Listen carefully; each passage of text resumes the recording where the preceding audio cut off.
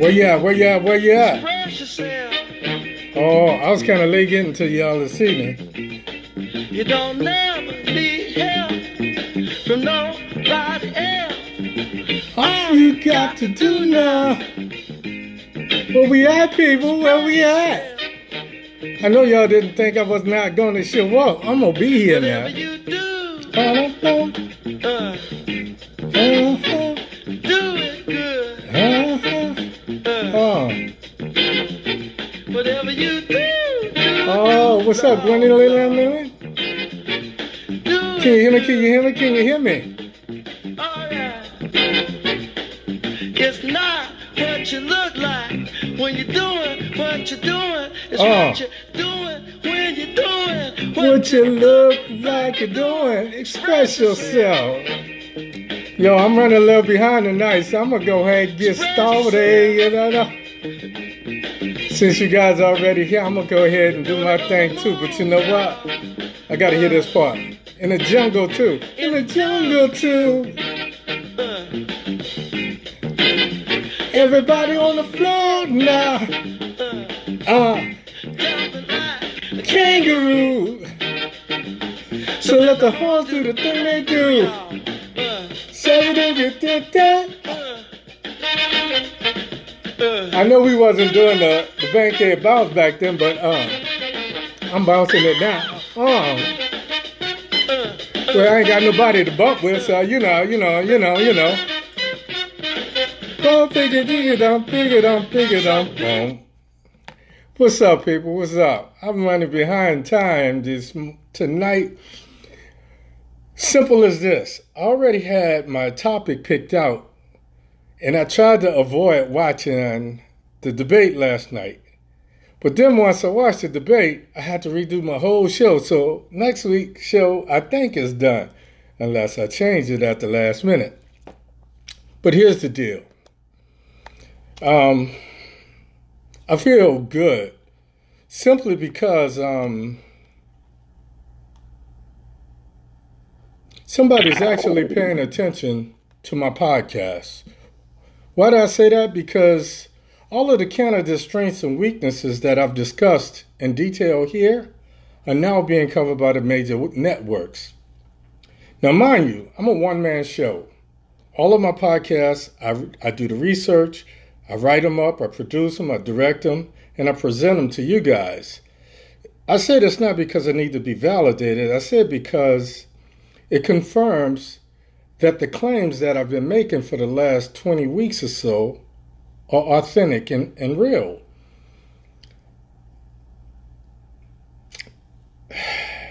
Now for the matter at hand. Though I predicted Bloomberg's money would result in a meteoric rise, I take no pleasure in that prediction. As a matter of fact, I was hoping that I was wrong and that he would fade away. But that's not what billionaires do when they have everything and enough money to buy a presidency. So tonight, we will focus on the Vegas Democratic debate.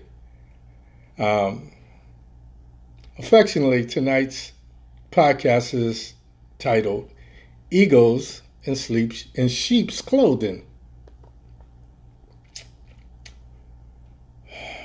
One of the things that gets me about Mike Bloomberg, he reminds me so much of Donald Trump. So tonight I'm going to focus a little bit on the things that I think that they have in common. Here are 5 reasons. Number 1, I see the possibility of us making the same mistake, which means in 2016, for some reasons, 46% of registered voters did not vote. And as a result, Trump became president. Now I hear people who want to vote for Bloomberg because they feel like he can beat Trump at his own game. It's easy to beat him when you play the same game, when you're playing from the same playbook. So I don't want to see us make the same mistake that we made in 2016. That's number 1. Number 2, I hear a lot of people who've accepted what I call Mike's disingenuous policy. Other people just said that is bullshit, and I'll go with that as well. You know me, I'm a little bit of vocabulary, so disingenuous, aka bullshit. I guess they're synonyms.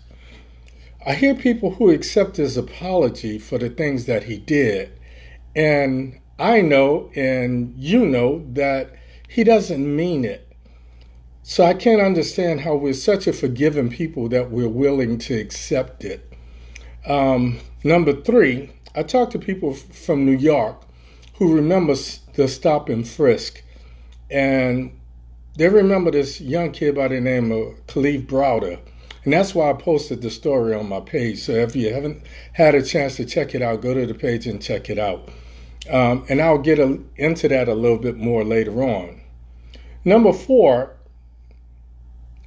I've seen tapes of Bloomberg bragging about sending police into the black and Hispanic neighborhoods for the stop and frisk. He says this is where 90% of the crimes occur. If you throw them up against the wall, you'll find the gun, and so forth and so on. And he thought it was cute, and he had so many people that supported him.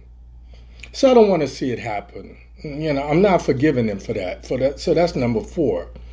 Number 5. I know Bloomberg profited from the extra prison labor in for-profit prisons that he's affiliated with. So all of these 5 things remind me of somebody we all know and don't like. We know and don't like. Know and don't like. But what scares me most is we have a possibility of having to choose between 2 wealthy, racist, self-righteous egomaniacs who feel like they're above the law. If this happens, I can see us having to choose again between the lesser of 2 evils. That's not much of a choice.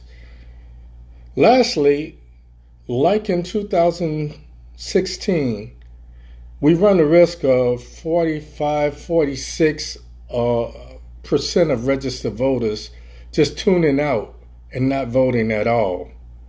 Either way, we're looking at a no-win situation. For that reason, I call them 2 sides of the same coin.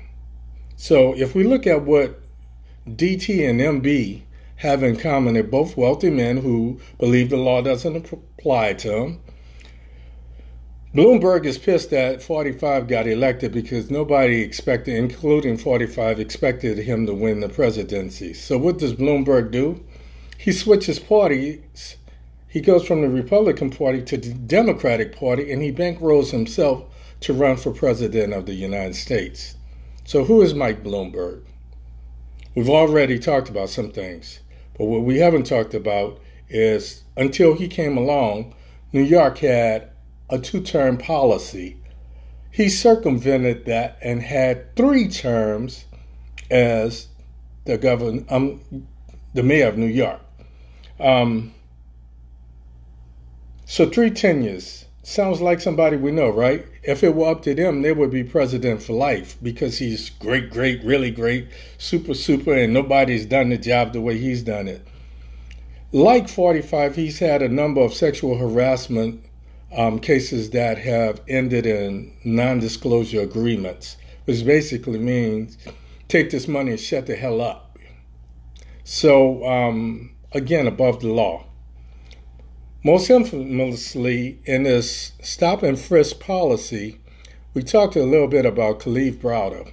Kalief Browder was a 16-year-old young man. He was caught up in a stop and frisk, and he was sent to Rikers Island, supposedly for stealing a backpack.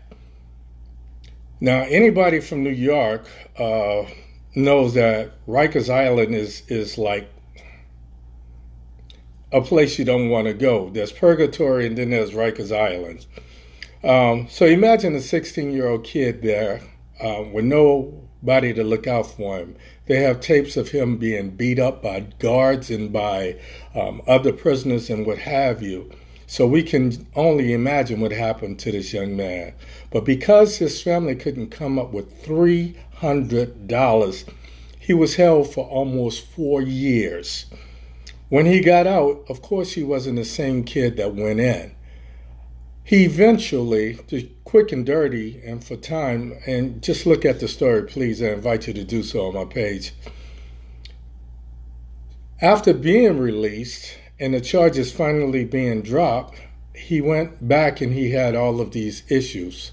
Imagine being locked up at that age and instead of having a girlfriend, being somebody's girlfriend and having no one that you could turn to for $300 for a backpack, and it never came out whether he actually took the backpack or found it or whatever. After returning home, he eventually committed suicide. His mama found him after he hung himself.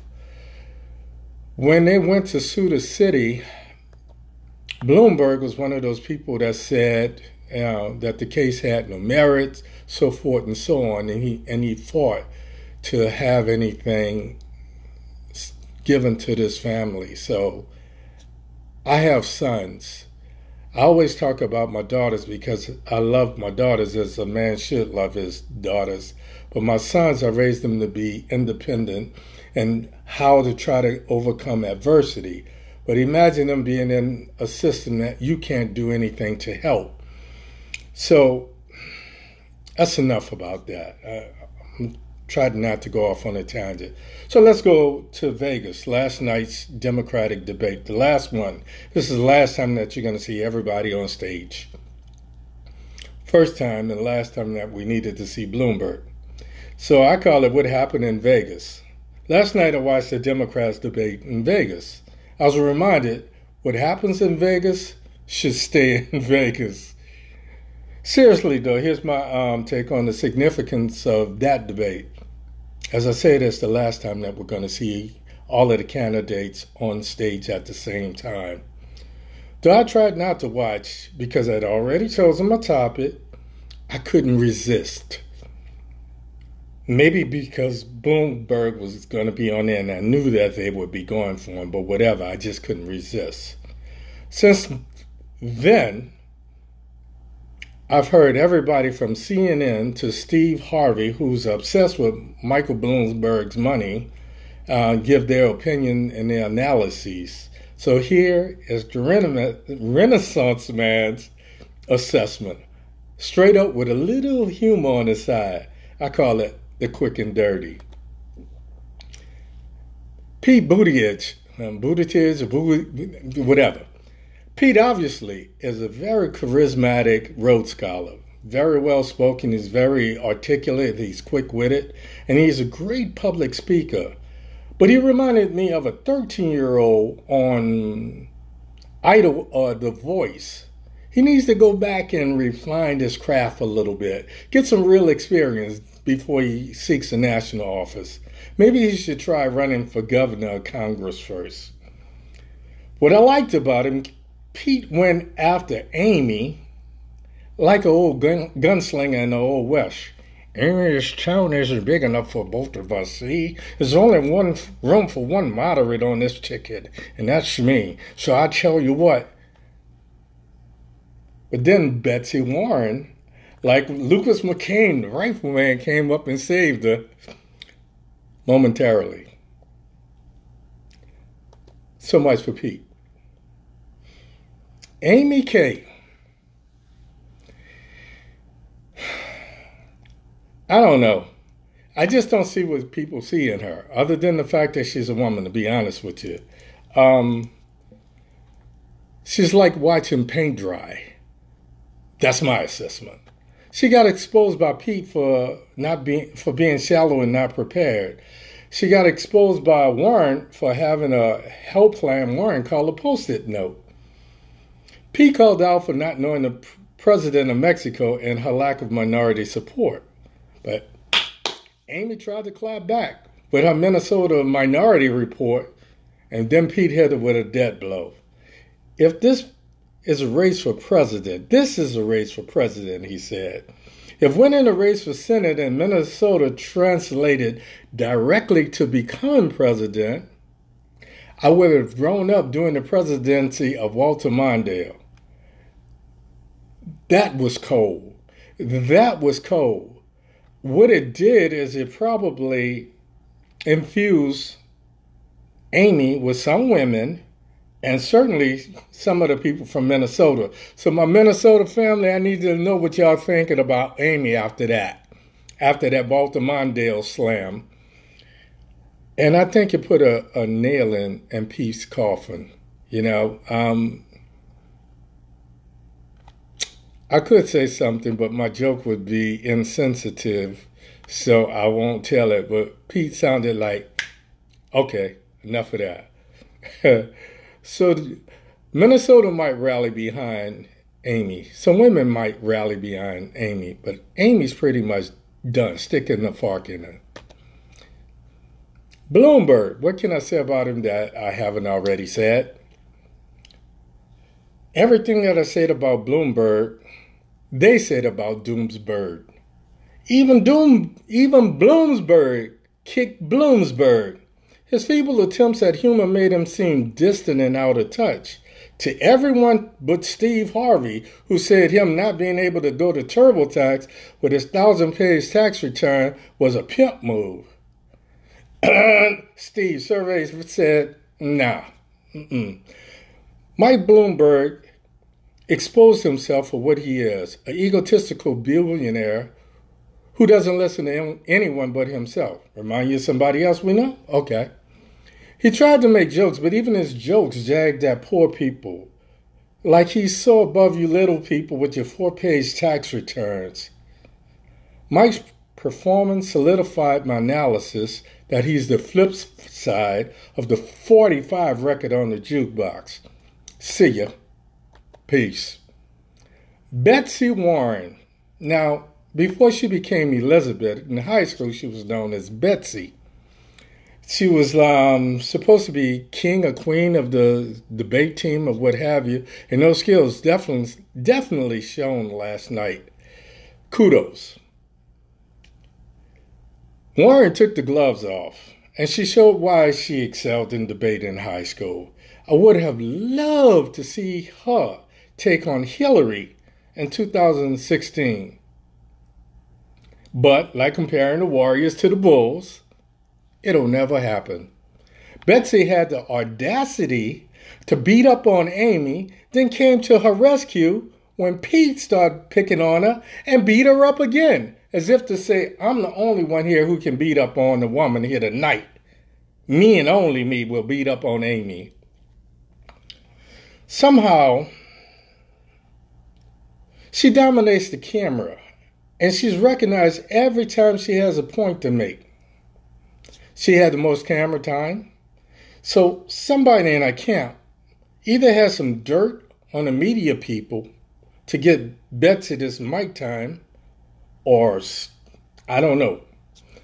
But every time Betsy has a point to make, she gets to have the last word on the subject. Check it out for yourself. Bernie the Sandman. Bernie was Bernie. Angry as hell. He reminds me of that angry Muppet on Sesame Street. He's angry and arrogantly sure that he's going to get the nomination. He refused to release his medical records. Again, this frightens me because whoever his vice president is one heartbeat away from the big chair, the nuclear codes, and so forth and so on. So we don't get a chance to necessarily vet that person. They get it by proxy. We vote for Bernie, we're voting for them. It's not like we can vote for them and another vice president. So that really frightens me. For that reason and some other things, Bernie's a no-go for me. So see you, Sandman. Like, what was that? The Apollo? You can tap your exit stage left. Indubitably. Like Betsy, Bernie gets a lot of media mic time. So I don't know if he's paying for it or what. I don't understand how that happens. He said if he does not get the nomination that he will turn over his delegates. But then in the same breath, he said that he's looking to his super delegates to push him over the top. So what are you really saying, Bernie? You're angry, and I get it, but you should be angry at Hillary, not at us. His hit squad is as dangerous as the Tea Party was, and as 45 minions are today. So that's another reason for me to take pause at Bernie. So for that, now we've had enough of these political cliques. Nah, one nation. Lastly, Joe Biden. Now, and I won't hide it, I don't have a bias, but I made a choice based upon several factors. And last night, to me, Biden showed that. Whenever he spoke, and he didn't speak a lot, he spoke about his experience doing the things that other people claim that they can do, but he's already done them. So I applaud him for that. He obviously took a page from the Obama playbook. I don't know if he spoke with Barack or if he just took a page, but he stayed on the high road. He tried to stay above the freight and the mudslinging. The only time he went off was when Bloomberg talked about, these non-disclosure agreements. When he spoke, he reiterated the fact that he was the only person that had the foreign affairs and the experience working with Congress and Obamacare and so forth and so on. So he talked about some of these other people who wanted to disband it and went against it or didn't support it when it was being introduced, and how things had to be changed. And what's called political pork was added, and it was watered down. So I applaud him for that. He also reiterated that he's the only person as a VP that 45 fears most. I think that that subdued Joe Biden we saw last night on stage with 45, the gloves would go off and it would be a free fall. It would be more comical than it would be informative, and that's my prediction. If it happens, move over, Housewives of Atlanta. This is going to be the real, whoa. This is going to be like the Thriller in Manila. With Biden being a killer, the killer gorilla. So anyway, I honestly believe he was relieved just to sit back and could talk about his experience without having to defend himself or fight off attacks. Again, he had this Obama-like go high and stay above the fray. Personally, I would have liked to see a little bit more aggression, more of the crazy Joe, but I understand why he chose not to do it. Folks, I'm going to say this again. I said it last week and I'm going to say it again. Time is of essence. We are looking at Super Tuesday. As we go into Super Tuesday, everybody nationwide is going to have a chance to make their voices heard. So I implore you to get out and vote. Remember, between Mitch and Don, they're looking at getting rid of Social Security, getting rid of Medicare and Medicaid, scrubbing or getting rid of universal health care or Obamacare, and there will be no type of coverage for pre-existing conditions, getting rid of a woman's right to choose, getting rid of student loans and loan forgiveness so nobody will be able to go to college, afford to go to college, or live thereafter, getting rid of low-cost home loans and more of what they call redlining, so you won't be able to live in certain neighborhoods. And if I were to try going back to New Orleans, I certainly couldn't afford to live in the city that I grew up in and some of the neighborhoods I grew up in. And lastly, to everybody out there that's a veteran or know a veteran, he's looking at scrubbing a lot of the diagnoses and the associated benefits, everything from TBI to PTSD and some of the other things going on. And he's made no qualms about him feeling like, he's never served, but he has no respect for generals or anybody else that serves. So it is what it is. Meanwhile, let me say this one more time. I said it last week and I'm going to say it one more time. In 2019, he gave a 14% decrease to corporate taxes, which basically means they went from 35 to 21%. The average person pays anywhere from 28 to 35% for taxes. So imagine that. On top of that, what he's trying to do is secure for the next 10 years for the wealthiest 1 to 3% tax breaks, which basically means everybody else pays dollars on the dollar. They will be literally paying percentages of a penny, not even a whole penny on a dollar. So we got to do it. In closing, I tried to make this entertaining because though the debate was entertaining to me, I don't think it changed anybody's mind about who they're going to vote for. Why? Because it's too much mudslinging and not enough divulging of actual information. So you've got to do the legwork yourself. You got to do the heavy lifting, and that's why I come here week in and week out to try to vet some of these people to kind of show you how I do my due diligence and how we all should be doing it when we choose a candidate. It should be done logically, not emotionally, because anybody could say anything when they want you. Imagine being a battered man or woman, and the person that batters you go out and buy you a dozen of roses and some candy, and 2 days later they're beating you behind again. That's what we're looking at. If we either let this idiot get back in there for another 4 years, or we get someone who's just like him. So personally, I would love to see no caucuses. I'd love to see nationwide primaries 8 to 12 months before the general election so that we have a chance to start hearing from these people and everybody gets to vote earlier, not 4 months before we go to the general election. I just don't think that there's enough time. In closing, I hope you guys enjoyed my analysis of the Vegas debate. I tried to make it fun. I tried to make it funny. I tried to make it informative. As usual, I've given you a lot to think about heading into Super Tuesday.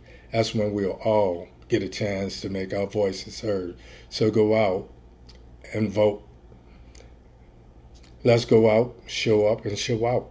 That's the only way we can get this done. Thank you for your time. Thank you for your attention.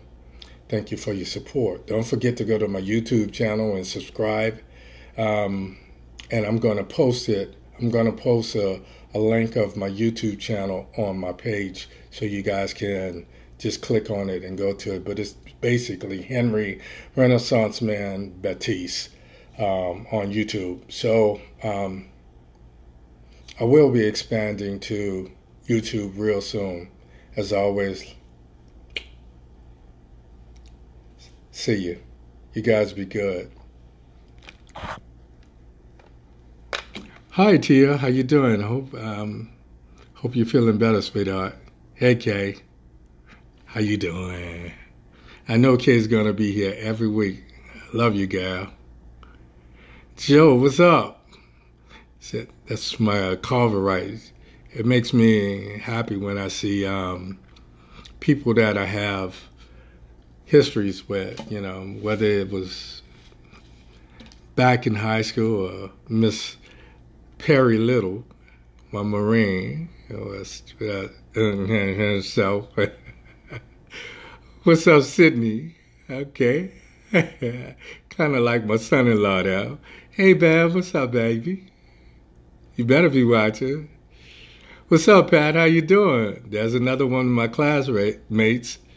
Surreal, you get it done, baby. Get it done. Jim, what's up, family? Frida, hey, how you doing? My little cousin Mike, all of a sudden he grown and carried on with his own family. What's up, Marlon? What's happening, man? Glenda, what's happening, babe? I hope you guys enjoyed what I had to say tonight. James K., another one of my Carver Rights high school mates. Merrick, what's going on, Miss Calderon? Rhonda, what's going on, fam? Audrey, wow. This woman hates politics, but she loves the hell out of me, and I love you back, baby. Miss Gray, what's going on? Glad to see you in here. I'm glad you showed up, because I was going to, try to get a hold of you tonight, see if you got it. Sandra, what's happening? Miss Mackey, what's going on? Classmate. Janice, classmate.